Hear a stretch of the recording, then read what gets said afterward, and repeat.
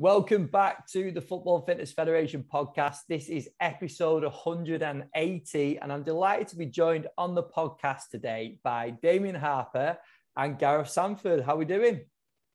Very well. Thanks for having us. Yes, great. Thanks, Ben. Thank you for coming on, lads. I really appreciate it. We were just saying before we started recording that this one's been in the pipeline a little while, but I've been looking forward to getting into the topics that we've got coming up. But in true podcast style, let's go into a little bit of background to start with. So, Damien, do you just want to kick us off? Your background, your career that sort of led you up to doing what you're doing at the moment? Yeah, no problems, Ben. Thanks again for having us on. I'm sure this is going to be a really interesting discussion that we have. So I'm currently a lecturer in coaching and performance at the University of Central Lancashire in the UK. And I work in the Institute of Coaching and Performance, where I supervise students on the professional masters and professional doctorate in elite performance. So those qualifications are geared towards students who are out there in the professional field, working in full-time jobs, a lot of them, looking to solve performance problems within their organisations. So quite fortunate at the minute to be working with a number of practitioners out there in elite football, trying to answer their own problems in their own applied fields, which is superb. Prior to joining at UCLan, I've been heavily involved in academic roles and also as a practitioner as well.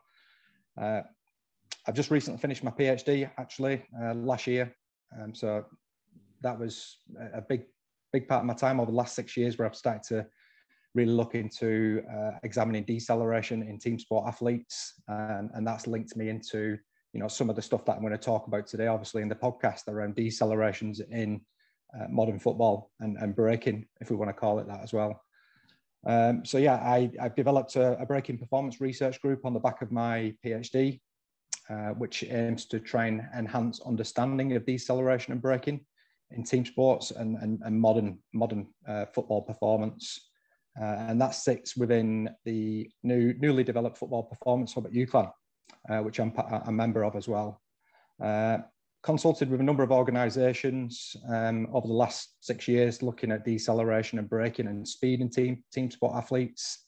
One of them actually with Gareth, which we did a bit of work with the English Football Association, looking at training solutions to prepare international footballers to meet the demands of international competition, and I was tasked with looking at the braking strength framework, obviously. So that was an interesting project where I got to work with Gareth and a few other people on that. That's really where I'm at the minute. Over the last 6 years as a practitioner, I've been working on the England girls talent pathway as a physical performance coach and consultant. That's myself. Brilliant. That's awesome, mate. And Gareth, what about yourself? Yeah, so thanks for having us again, Ben. I'm originally from the UK, but I haven't lived there for a little while. Studied at Loughborough undergrad and masters, with a year working at Chelsea. In between, so that was my first kind of exposure to professional football and working in that environment. Did my PhD in New Zealand on the topic of the anaerobic speed reserve. And then that was with primarily middle distance running, which maybe at first saying it sounds a million miles away from what we're going to be talking about today. But actually, the physiology that you get in middle distance athletes is very similar to the spread of the types of physiology you get in football squads. So since working with middle distance, I've then been consulting with a lot of team sports around this topic of how do we manage such a range of different profiles in our squad, which we can jump into today. Currently, I'm on Vancouver Island working with Triathlon Canada and Athletics Canada, leading their physiology support, and still working with professional teams and fitness coaches, trying to figure out the puzzle of getting fit. And pleased to be here. Brilliant. Well, there's loads to cover, so I'm keen to get straight into it because I think we can get some good discussions going on this today. But I was going to start quite broad and just talking. I saw Gareth obviously posting about some great stuff over on Twitter, and it sort of sparked the idea for the podcast. And then also, after putting out a few times recommended guests and things like that, your names actually came up. So that was always good. And then a few topics in to consider with that as well, which we'll go into in a little bit. But just to start with, we've spoke about this a little bit before on the podcast, the demands of the modern game. Can you give your perspectives on where we sit in terms of the key demands of the modern game and maybe how it's differed from previously? Gareth, do you want to go first? Yeah, I can do. I think the conversation Damien and I started having around this was from some work from George Narcisse, who I believe back in the day worked for Panathinaikos. If people remember those guys.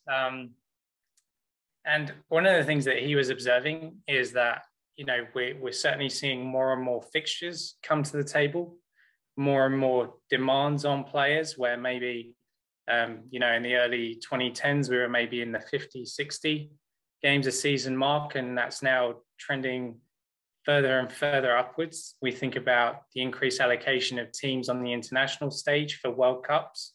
We think of the National League Series. We think of all these extra commitments, and it really raises the question, how are we going to prepare players for this increased density of games that are required of them over longer periods in the season? And maybe I'll hand over to Damien to dive into some of the specifics on what that means from a physical performance perspective, because a lot of the initial discussion from George was around these broad characteristics, seeing increases in game speed and estimating things like that. But we looked at it and said, well, hey, there's a big physical cost of being able to do that or having to do that. So how can we best prepare players for that? So maybe pass on to Damien to take a deeper dive on that. Yeah, I'm just echoing what Gareth just said there. It was, a fascinating article what George Narcisse wrote with Peter Krustrup, actually looking at some of these demands and what they're forecasting in terms of future demands leading up to 2030. And, I reached out to Gareth and a few other people actually who've been involved in elite football at the time and really just wanted to continue some of those discussions, what George had raised. And we actually got together and wrote a letter in response to George about some of the additional things that we need to consider with the developments in the modern game. As Gareth said, we're going to see more matches. We're going to see a substantial increase in games. Gareth mentioned possibly 70 to 80 games per season.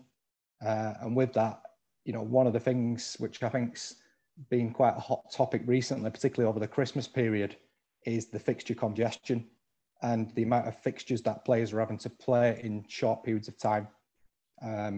There's some really good examples over that Christmas period that we can perhaps get into later in the podcast, which, was raised by a number of the top managers in the Premier League about concerns of player welfare, player health, and being able to meet the demands of repeated games and short schedules.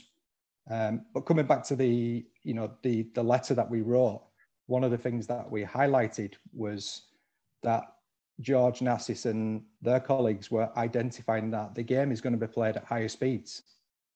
It's going to be played at higher speeds, and that could result in greater fatigue and risk to injuries of players. But those forecasts were based on high-speed running and sprinting distances.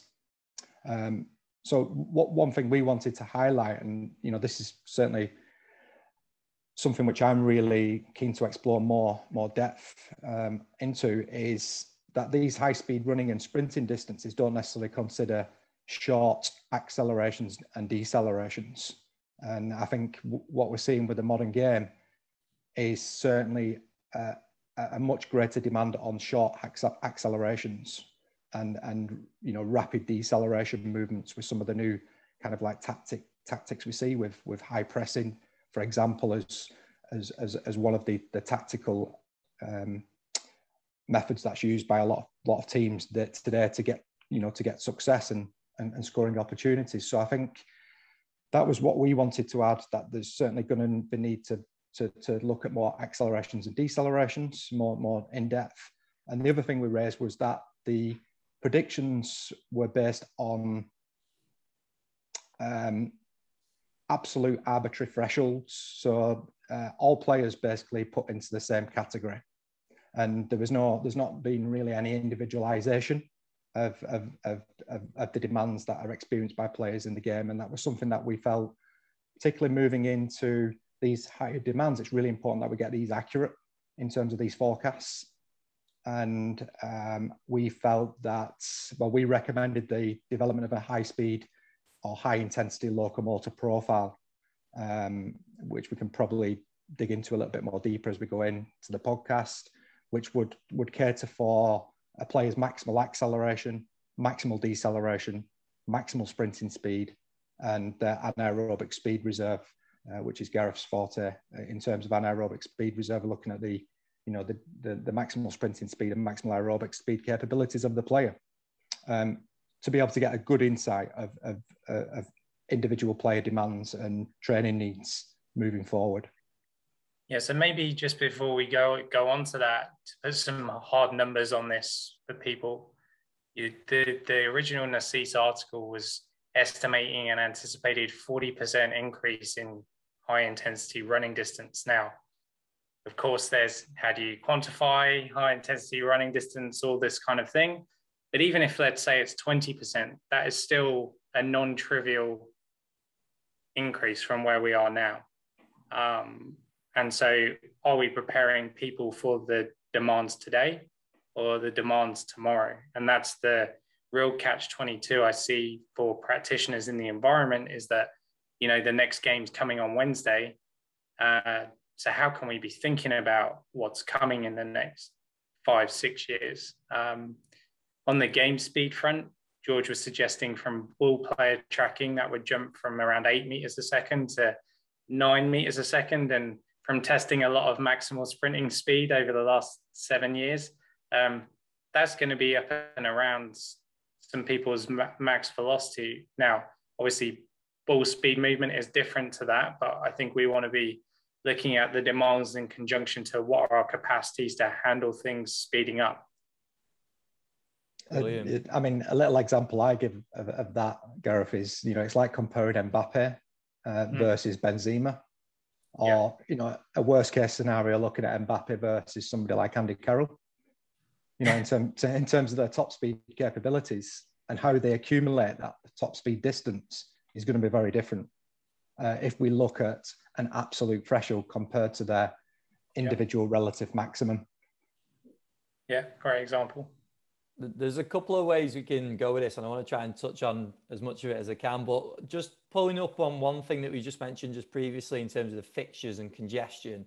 It actually ties really nicely into the last episode that I did, where we spoke about freshness v fitness. And basically with the congestion of games, you get periods, don't you, where teams will have it off and it can be beneficial.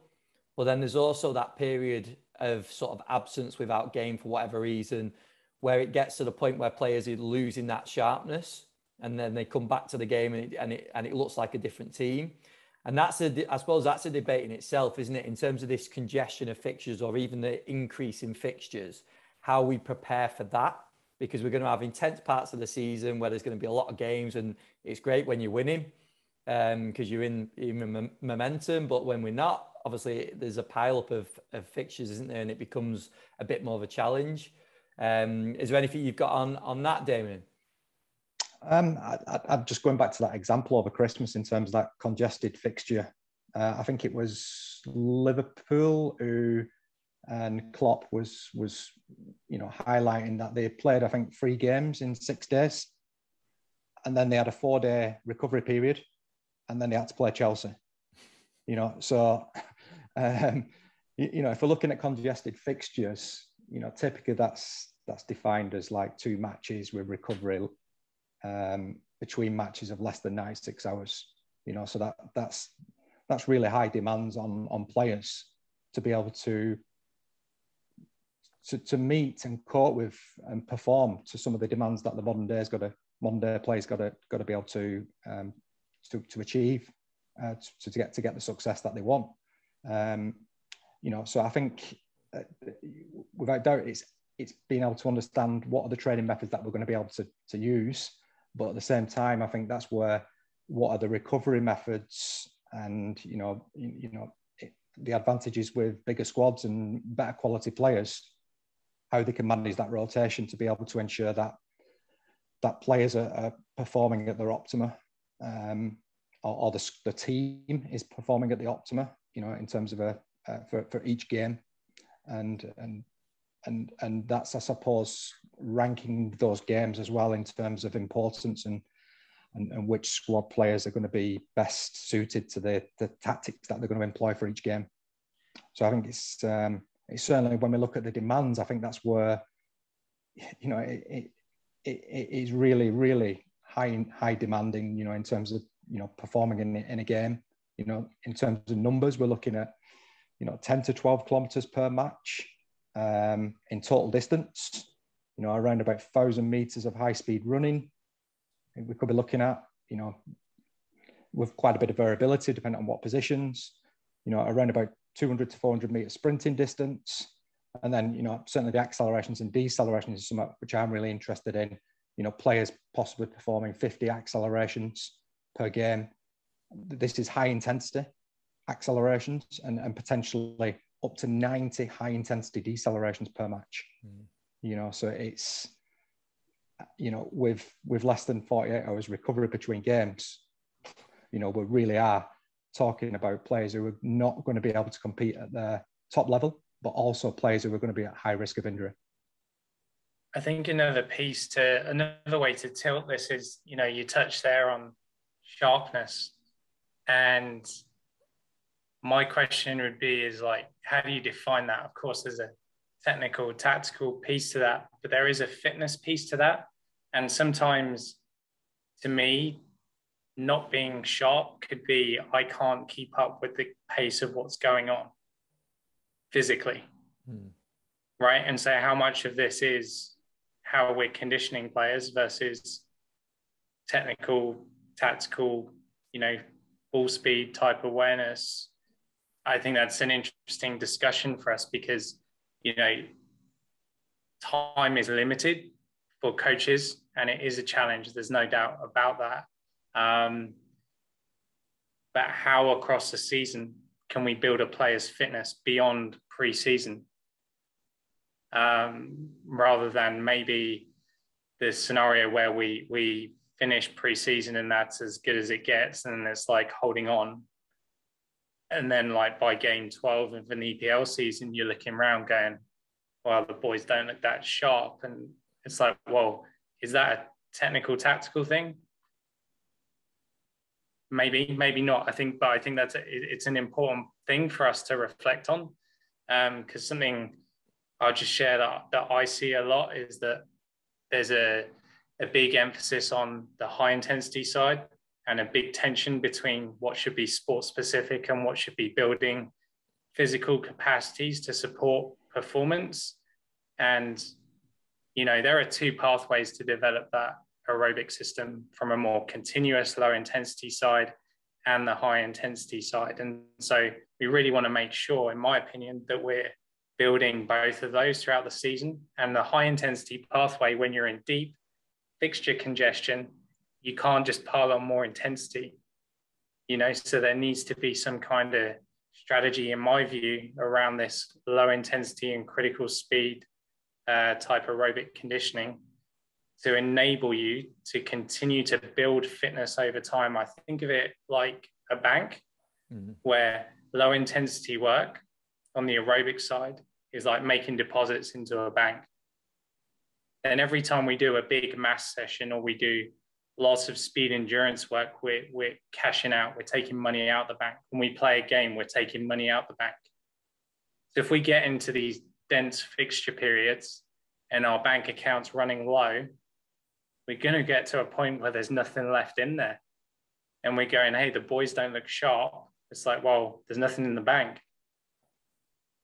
And so realizing that, there's variability between different squads as to how much control a conditioning coach might have over what training looks like from a technical, tactical side. But I think the point Damien and I are really making here today is on the physical side, this locomotor profile and the qualities that underpin it are things that coaches can be looking at year round to make sure we're continually moving the needle that is going to enable players to repeat and recover more consistently. And not just that, build over time across a season and not get to the next season and go, hey, have we actually moved anyone on here?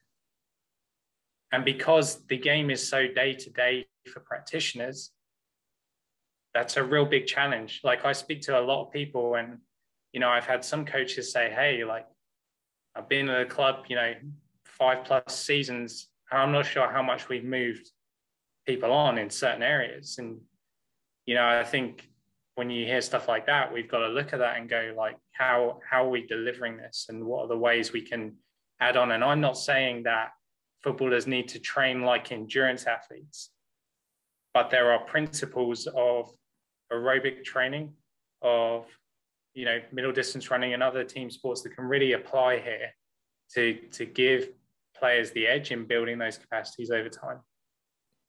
Yeah, definitely. Yeah, I think in terms of the sort of fixtures, congestion, all that, we can't battle it too much, because essentially it's gonna happen, isn't it? But what we can do is what we're talking about now, and come up with strategies where we can prepare players in the best possible way. In terms of what that would look like then throughout a season, starting on the aerobic side a little bit more, and then I want to touch on the accel decel component as well, Damien, in a second. But Gareth, to start with, in terms of like week to week, day to day, in terms of practically how that informs our practice throughout a season, what would you say that looks like? Yeah, I guess if we zoom out, bigger picture, we mentioned at the beginning the anaerobic speed reserve, and I would start here, because the first thing you want to do is understand the distribution of the types of athlete profiles you have in your squad, meaning that some players are going to come to the game more speed-based, someone like Bukayo Saka, Hudson-Odoi, these kind of players, right? They're going to come at the game from a more speed-based end. Then you're going to have players at the other end of that, right? Like your Jordan Hendersons and James Milners of this world, right? Which are maybe Bernardo Silvas that are going to run you 12, 13 Ks in a game, right? And then you've got everything in between. So what the anaerobic speed reserve, which is the speed range from the max aerobic speed to the maximal sprinting speed, what those two values allow you to do is essentially understand the relative balance of those two measures across your squad. And that can really highlight, well, who's more speed oriented, who's more endurance oriented. Then from there, we can have better discussions about what might be appropriate methods to really maximize conditioning in those individuals. That's on the individual side. I also think on the sort of tactical, technical training side, you want to understand the distribution of what your coach's method is giving you in terms of stimulus. So if we took Jurgen Klopp and we took Jose Mourinho and we took Pep Guardiola and we took Mikel Arteta, we would get 4 different training models that have slightly different emphasis in terms of what they're conditioning, right? Whether it's small-sided games, or a Thomas Tuchel that may be a bit more low intensity German type model, right? We want to understand that, because then from there, we can map on top of that our player profiles and go, okay, this model is probably going to suit either, people in the middle or endurance types a bit more. That means when the players aren't doing that stuff, we need to really focus on these areas. So by setting things up right with profiling, you can really make one decision that, gives you several individual actions afterwards that you just don't have if you're not making those upfront calls. So from my side, I think I talked about a bit earlier, there's 2 strands of developing aerobically, right? There's your low intensity continuous work, and there's your high intensity work. So generally speaking, like I said, with the bank analogy, the low intensity and critical speed work, critical speed is approximately in football players, typically around 80% of their max aerobic speed. In elite endurance athletes, that can be as high as 95%. So that suggests that there's probably a big headroom of aerobic training, conditioning there for football players if we can look at maybe microdosing that kind of stimulus. You know, we see a lot of that in like the strength training literature application to football. You know, some of Mathieu Lecombe's work on like eccentric training, you know, one block of 4 reps a week can see increases in eccentric strength. And so we want to look at that same kind of principle and take that to the aerobic conditioning side. And when I talk to coaches and you say, okay, how many times a week do you have players in the gym? It's maybe once or twice a week. What do you do the day after the game? Sometimes not that much. If you took even just those 3 scenarios, there's probably room there to accumulate 5 minutes on the bike, either side of the gym session. So there's 20 minutes. You look at the day after a game, actually doing something and just moving like 20 minutes is going to help you feel better and recover quicker. And then you've got 40 minutes already of aerobic work without really having to stress and find somewhere to fit this in. You know, then you've got the pitch work, of course, which so very quickly you can build a picture of is aerobic work in the program week in, week out. So step 1 is like, are we looking for that? Are we making sure that is there?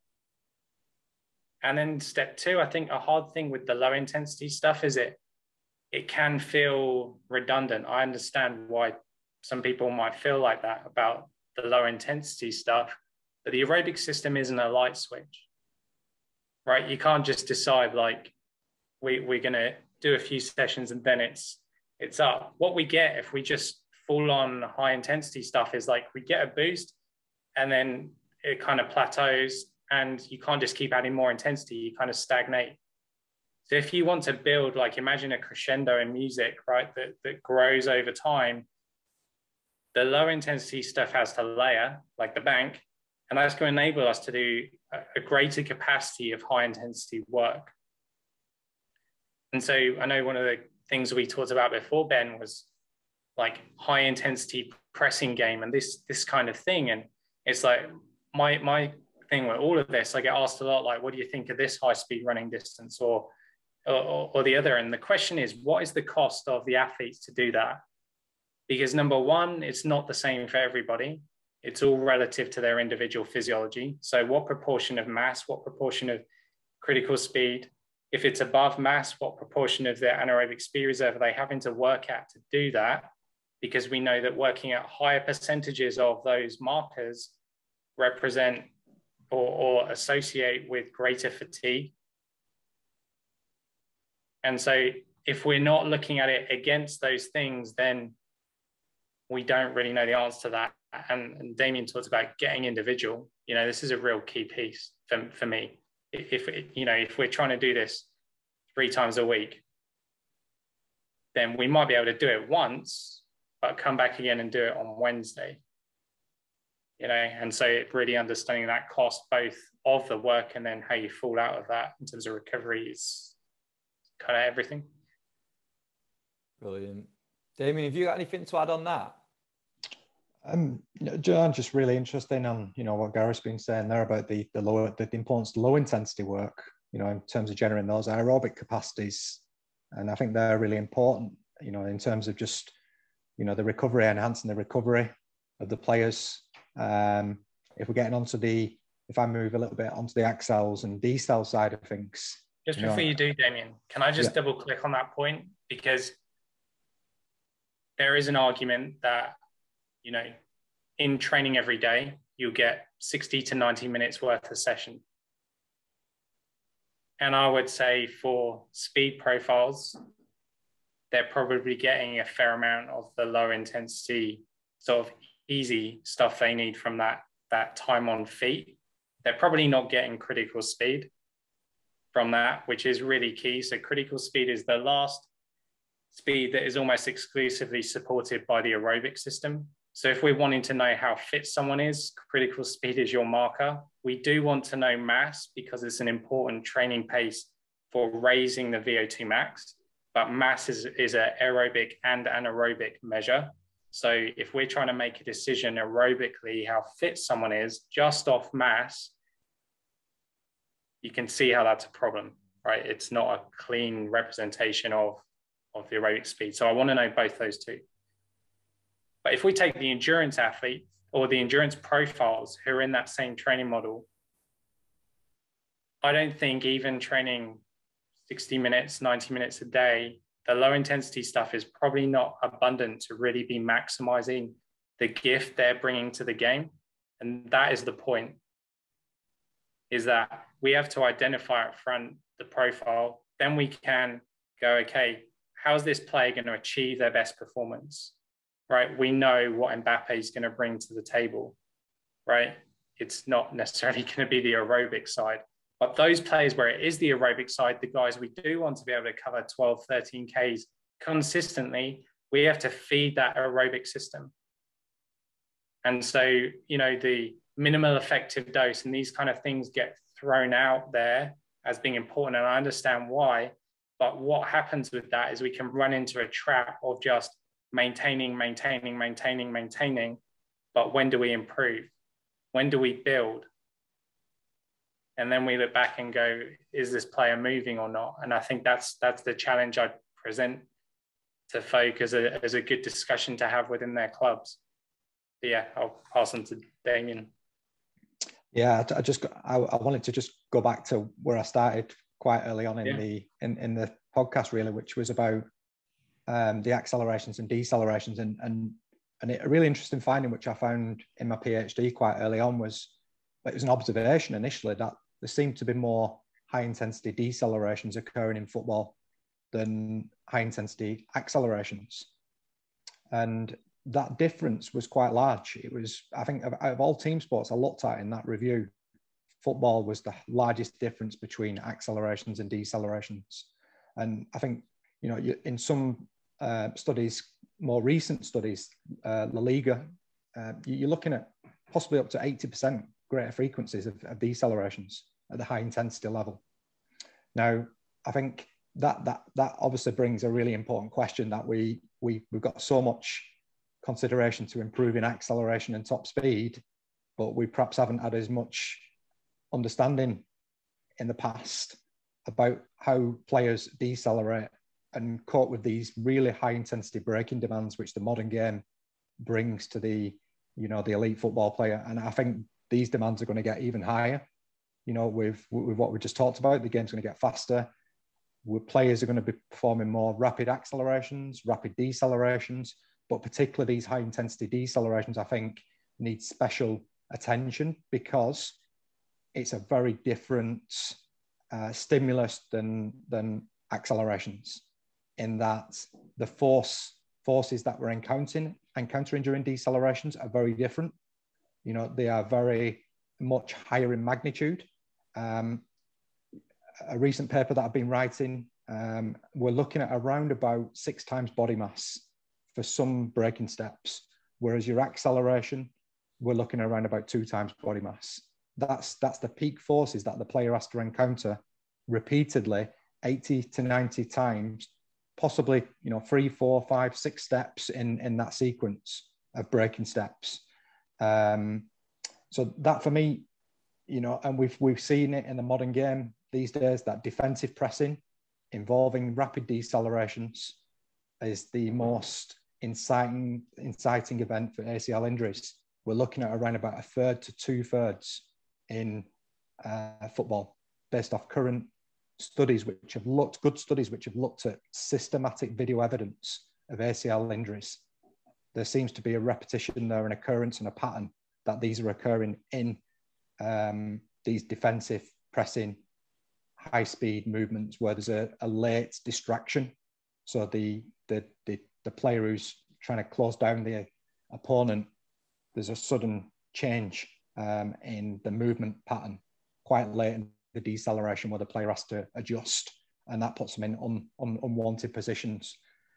So that brings me on to a really important question, obviously, and as Gareth mentioned, how do we move the needle, in terms of how do we improve the player's deceleration in addition to their acceleration qualities? Because in essence, that's going to win the games. That's going to that's going to be, you know, we've mentioned risk reward. I think the reward for players who can accelerate and decelerate at higher intensities. And we've published a recent study on this actually in an English League Two professional team, showed that when across the whole season, when they had greater frequencies of high intensity accelerations and decelerations, they won more matches compared to when they lost. You know, the limitation of that, it was only numbers. You know, we didn't get much context to that data, but it certainly highlights to me the importance of being able to perform those really high speed movements. So how do we develop them? You know, is a really interesting question. And how do we include them within the microcycle leading up to matches when we know they could have a really damaging effect, particularly the decelerations, on players' performance during match day? So yeah, I think if we're looking at 80, 90 decelerations, 50 accelerations per match as an example, you know, I've seen some weekly microcycles where you're looking at possibly 3 times decelerations per week of that match day frequency. You know, so that's a hell of a lot of high intensity decelerations that the player is performing across a weekly cycle. For me, I think, you know, your small sided games, we're seeing a lot of frequency of high intensity decelerations, but does it actually enhance their maximal capacity? I think it's a really important question. I think frequency and being able to tolerate those, but does it actually improve their ability to increase that capacity? So I think that's a really important question. And there was a study actually, it wasn't published in a brilliant journal, but some good authors on this paper, and they actually compared small-sided games during a cycle. They looked at the accel decel qualities, but they also compared that to a group who did small-sided games with some, as Gareth's just been mentioning, some additional eccentric overload. And what was really interesting was the group who included the additional eccentric overload were the only group that had increases in maximal capacities of the deceleration qualities. So I think that supplementary work to how we can overload these deceleration qualities to be able to drive those capacities up in players could be really important for injury prevention and also performance, because we know decelerations are also critical for change of direction. And, you know, we're looking at around about 500 to 700 change of directions per match, you know, so I think it really is, you know, an area which I think moving in the future can really help to enhance game and mitigate injuries with players as well. Yeah, just to build on that point, the principle Damien talked about there of, are we doing the activity to improve the capacity, or are we developing the capacity in isolation? Like, that principle is really key across any of these physical areas that we're talking about. Because there's a massive tension I see in conditioning of, is it sport specific or improving the capacity? And if we move, like, football is a multifactorial complex game, but let's step back and, like, I give the example of like running 400 meters, right? Do I get better at 400 meters by just running 400 meter reps? At the beginning, I will, because it will, to a degree, improve my ability to do that. But very quickly, I reach a ceiling. Very, very quickly, I reach a ceiling. And so if I'm not also working on acceleration, if I'm not working on the maximal sprinting speed, if I'm not working on the aerobic conditioning component, over time, I don't continue to move the needle. So when we come back into the football context and say, okay, small-sided games, do they improve aerobic fitness? Well, there's some studies showing that there are improvements, but my question is that optimizing players' potential? That is the question for us. That is the question. And if the demands are going up in the way that we see they are, both in terms of number of games and the heights of what Jurgen Klopp's teams are doing and the high pressing and Pep Guardiola, the way that's pushing the game forward, we have to ask a better question of how, alongside these specific elements, which are always going to be there and are always important, how are we supporting those capacities to really move that specific stuff to the next level? Because my feeling is if we're just relying on the specific stuff, we don't really have much of a bank account to draw on when it's really comes time to those deep competition periods with lots of games, lots of time needed to recover, to actually handle that consistently and go on a run as a team when everyone else is starting to struggle because there's lots of games. And so that principle applies whether we're talking about acceleration, deceleration, or the aerobic and sprinting speed ends of things. Yeah, I think it's really interesting in terms of, we're trying to cater for majority here, aren't we? There's always going to be cases that people bring up where they'll bring up, like we've talked about some of the players we've spoke about already, the Mbappes, and then we're talking about the 1%ers, aren't we? Whereas we've got to try and tackle the majority and think about in context of who we're working with as well. And I think exactly, like 99% of your squad are not Mbappe. Right? If only. yeah, exactly. No, but I think it's really important, isn't it? It's important for the listeners to consider who they're working with, how this fits into their context. But then I suppose the other thing that comes into this, which is maybe a different discussion altogether, is the culture and certain biases towards, like when you were speaking, I was thinking the amount of coaches that were saying, we get our fitness work from the football, from the technical side. And it's just that mindset, isn't it? Whereas we're saying, well, yeah, that's fine, but we're talking about extras we can put in. And you've just mentioned before how it can practically work in a day or even a session where it doesn't even disrupt anything. Yeah, that's right. And I think there's a piece for practitioners of like, what can we control? We can't necessarily control what the 60 to 90 minute session is going to be on the pitch. If we have 15 minutes in the warm-up, we have some time there to get creative, right? And implement some of these microdosing of the different stimulus and do it at a low level where it's not really interfering with anything else, right?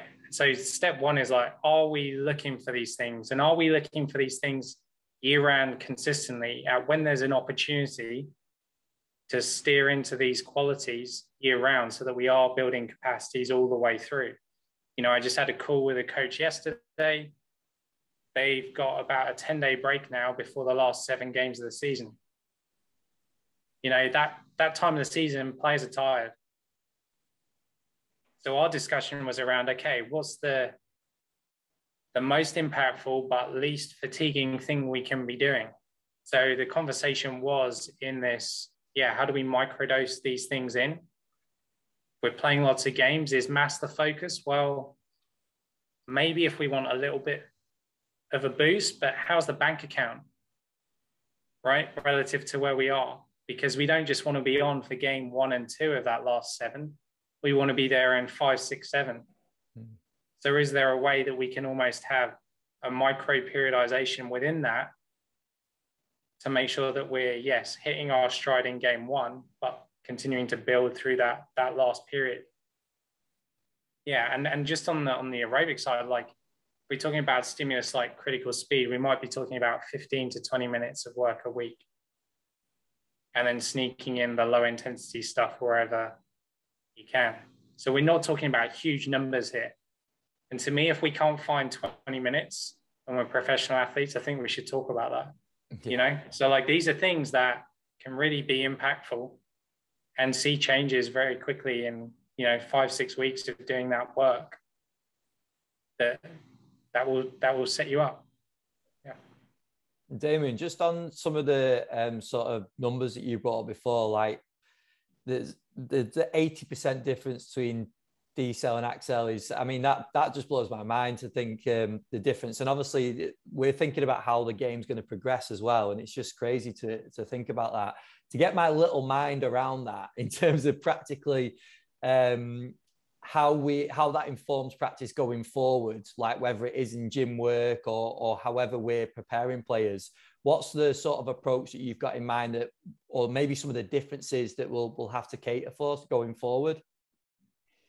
I think, first of all, with them numbers, Ben, obviously, I think with football, there is limitations with the methods as well, which have got those numbers as well. So obviously with decelerations, we know we can achieve higher maximal values than what we can with accelerations. So there's more scope. You know, as Gareth's been saying, the bank counts a bit bigger for deceleration than what it is for acceleration. So we can go over that threshold easier than what we can with accelerations. The other thing to note as well is that football probably has a lot of rolling starts, you know, where even though players might be accelerating maximally, it's not counting as a high intensity because they're already at a moving speed. And I think that's one of the big reasons why we see them the differences with the accels and decels, using current methods and current approaches to quantify in-game accelerations and decelerations. And I think there's a lot of work needed in that area to advance practice. Going back to how I see this developing, obviously being mindful of the stimulus that players are getting, and as we've been talking about, the need to ensure players are prepared to be able to tolerate a high frequency of decelerations. And, you know, that's a very different type of muscular action than what we see with accelerations, which is more concentrically dominated, whereas the decelerations are much more relying on the eccentric muscle action and the ability to attenuate forces. So I think we're seeing more and more technologies now, and I think this is where we haven't in the past, the difficulty in being able to develop eccentric strength. Whereas now we've got much more practical means to be able to improve a player's eccentric strength alongside the field-based type approaches. So I think that's where we're going to see, hopefully, more use of technology like flywheels to be able to develop those eccentric strength capabilities, but also on-field work that we can use to overload deceleration actions with a more coordinated, specific action as well. So for example, that might be similar to like we've seen with acceleration work, resisted accelerations. We may start to see more developments in assisted deceleration work, where we can start to really think about different approaches and different ways to target different assisted decelerations. You know, one of the examples that I've recently done a bit of work with is the 1080 sprint, for example, which is heavily used for profiling sprint acceleration and getting real neat profiles on individual acceleration and velocity and where they're deficient. Well, we can now start to look at that for an athlete's deceleration using the same technologies to be able to identify, right, where may this athlete be deficient in their deceleration capabilities, so we can specifically target those qualities of that athlete to ensure that they're able to decelerate and meet those demands of what I've just been talking about. Damien, so I think, if you break down that deceleration piece a bit, are there any specific muscle areas that people should be focused on that maybe have a stronger relationship with deceleration capability than versus others? Like if that's a really good question, and I think we know acceleration hamstrings is talked a lot about. Basically, it's the opposite for deceleration. So we're looking at really the quadriceps as being critical, and the ankles as well being critical. The ankle and knee, I think we're looking at around about 70% of the impact is attenuated at the ankle and the knee during decelerations. So eccentric strength for the quadriceps is absolutely paramount.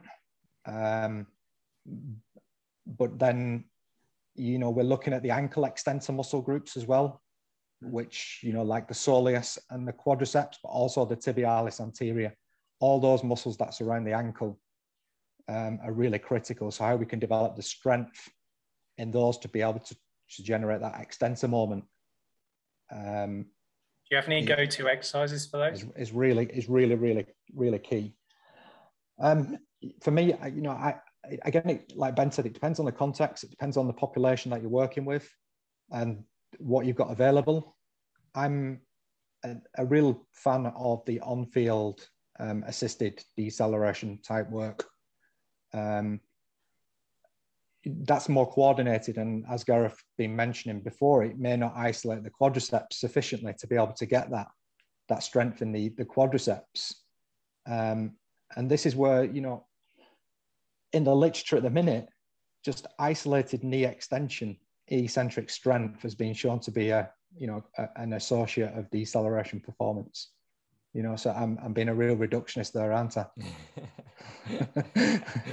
Something that people have tried to steer all their practice away from for many years, isn't it? Away.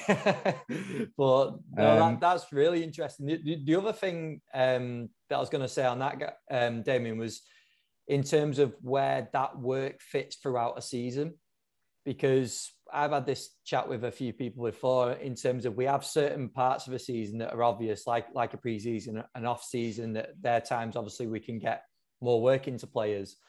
But then throughout the season as well, we spoke before, Gareth talked about the aerobic work and having periods like you've just mentioned, the conversation you've had recently of a time where players are off for whatever reason or no gains for a period. So there has to be a real element of like flexibility and being able to adapt to those times when they come, don't they, throughout a season, and how the program can be sort of adapted at those times, if that makes sense. Yeah, it's certainly, you know, it's the art of trying to mix method training approach, you know, and I think as we've been trying to allude to, you know, the specific conditioning, the stuff which I call like the breaking performance type exercises, absolutely critical, you know, in terms of being able to break under, you know, in high pressure situations when there's chaos.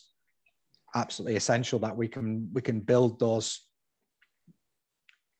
small sided games work or the specific, you know, unanticipated decelerations into our training so that they get the perceptual cognitive elements.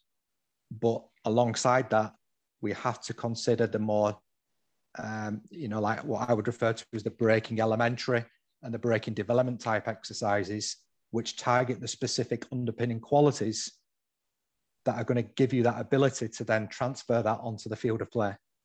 And I think that's where, for me, I've been on both sides of the equation, you know, in terms of, you know, I started highly specific.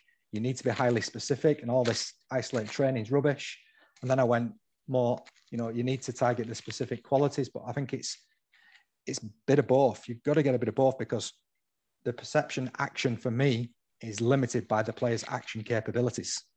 So your perceptual capabilities will be dampened or will be reduced if you haven't got the ability to act. And, you know, your body's perceptual, you know, movement capabilities is really, for me, run by damage reduction. You know, it's trying to reduce the potential damage to the organism. So I think that's always in the back, you know, that subconscious control of movement, particularly with deceleration.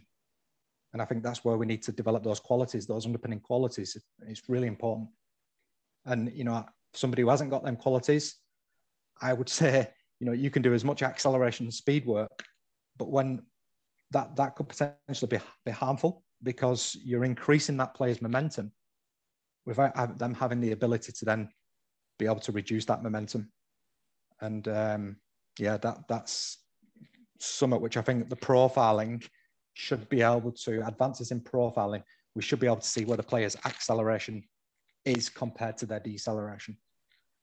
Yeah. I think as well, to build on that, a good principle is like weekly, are we really clear on which of these qualities we're building and which we're maintaining? And if we're not doing one of those, then we're probably detraining it. You know, and so like it sounds very silly and simple, but hey, when you let that stuff go and then reintroduce it, that's when you start reintroducing DOMs. That's when you start reintroducing spikes in load, and we know what that does to injury risk.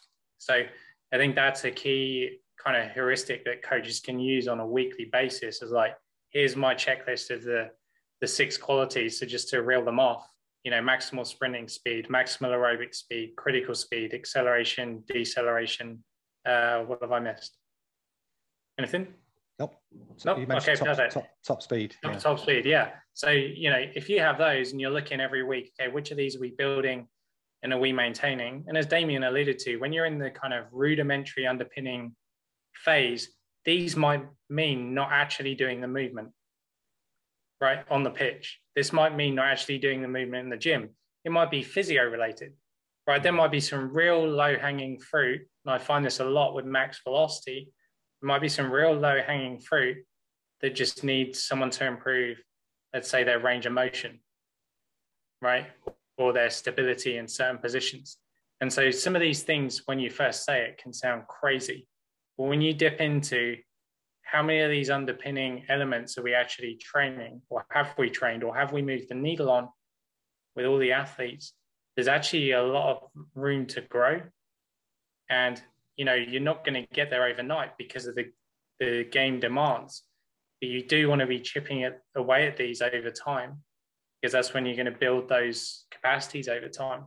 Because if the demands are shooting up and our preparation isn't matching that, then you're just going to get a greater disconnect between what's required and how well we can handle it. So it comes back to catering for individuals within the team environment again, doesn't it? And everything we spoke about has referred back to that, I suppose, hasn't it? And that refers to individuals within a team, but then it also refers to team as well, doesn't it? Because we're going to have different environments, team to team, game models and cultures and all the rest of it. There's a lot of factors involved in that, isn't there? Yeah, that there are, but hopefully what this framework kind of does is almost like streamline the big rocks for people in terms of focus. So like step one, as you said, Ben, like across squads, what the coach's model is giving you is going to be different from a physical prep standpoint. So let's understand that. And then let's be really clear where we're at across those 6 qualities we just alluded to. And from there, you've got a great basis to then move from, right? Sure, there are going to be individuals who have requirements that are not in that list, but that's maybe 5-10% of the needle, as opposed to like probably 90% of the qualities that are going to get you a lot of the way there. Yeah. Incredible. Lads, an hour, we're just short of an hour. That has absolutely flown by. I feel like we've covered a fair amount there in an hour, and I really appreciate you coming on and doing it. But I'll just say, just finally, have you got any sort of final thoughts to wrap things up, anything to sort of summarize what we spoke about? Gareth, have you got anything? I think a phrase I would use is like, have firm opinions loosely held on this stuff. Meaning I'm generally there talking about training and training models, because with like survivorship bias, we tend to see like a successful model and then everyone wants to do what the Germans are doing, right? After them winning the World Cup, and then, oh, look, what are the Spanish doing, right? And then we all want to do that. And so I think, you know, we want to learn from those things. We want to understand them. But when we get drawn too far towards those, we kind of get blown in the wind. And that can distract us sometimes from the things that are going to move the needle for us over time. And equally, our coach right now might not be using that model. And so we can really anchor our practice and the development of our athletes by having these kind of grounded principles. And yeah, we want to learn and we want to take the best from those other things. But one of those models is not going to work for all of the athletes in your squad 100%, because the variation in their physiology is so different. So these things really enable us to, yes, work with the training model we had and then build the individuals for what they need alongside that. And that gives us the greatest chance of getting more hits with more players over time. Real. Damien, anything from you? I think I'd just conclude with a quote that we included in the letter in response to George Nassis, which was from Tom Riley. And Tom Riley, for people who don't know Tom, he was the founder of sports science degrees in the UK back in 1975, and he was probably the person who kind of like give rise to applied research in soccer.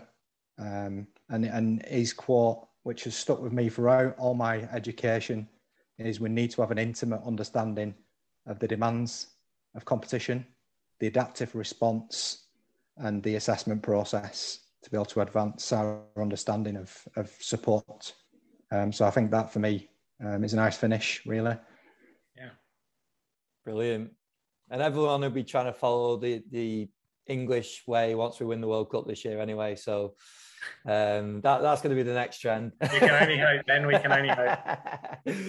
Lads, this has been brilliant. I've really enjoyed it. I could have probably done this all day. So I really appreciate you giving up the time and coming on. Just finally, to keep it up to date with what you guys have got going on, some incredible stuff that you've been releasing recently. Do you want to just give any sort of handles where you want to direct people? Gareth, do you want to go first? Yeah, people can find me on Twitter at Gareth_Sandford. DMs are open, so feel free to reach out. And you, Damien? Yeah, so you can contact me on Twitter. I'm only on Twitter at the minute, unfortunately. So it's DHMOV on Twitter. And also, hopefully, shortly, a website which will be devoted to human braking performance as well. Brilliant. But that's yet to be released. We'll keep an eye out for that. I'm sure that'll go out on the socials once it's live on it. It will, yes, definitely. Perfect. Lads, thank you very much. I really, really appreciate you giving up your time and doing that. That was absolutely quality, and stay in touch. Yeah, yes. Thanks, Ben. Thank you, Ben.